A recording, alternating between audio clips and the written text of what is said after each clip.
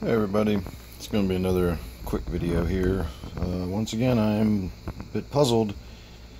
The test in the top left, this is testing for nitrites in my 125. That test is from a sample I took at 10 o'clock this morning, and I took it in a vial and saved it. I didn't run the test this morning and let it sit there with reagent in it all day. I ran all three tests, or all four tests I should say, simultaneously.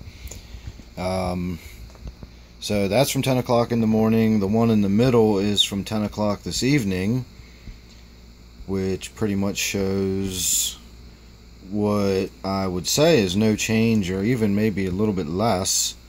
And I just did another massive water change, and then after the water change is the tray on the right, which actually looks a little darker than the before the water change, and it was a massive water change. I changed out 75 gallons of water probably. So just to be on the safe side, I checked my source water, and my source water is there on the left, down at the bottom, and it is clear as a bell. There's not any nitrites at all in my source water. So how did I just do a 50% water change and at the very least not reduce the nitrites in any way? But in fact, it almost looks like there's a little bit more in there once you get all the stuff stirred off the bottom. It actually looks a little darker than the before.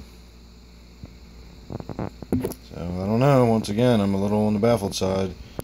But the 125 is coming along. I'm still on top of it, and I'm going to keep doing this as long as I have to until I start showing up with no nitrites, no ammonia, and everything's balanced out and ready to go. So thanks for watching this update. If you got any opinions, please leave them in the comment section below. I'll be glad to hear them. Thanks for watching.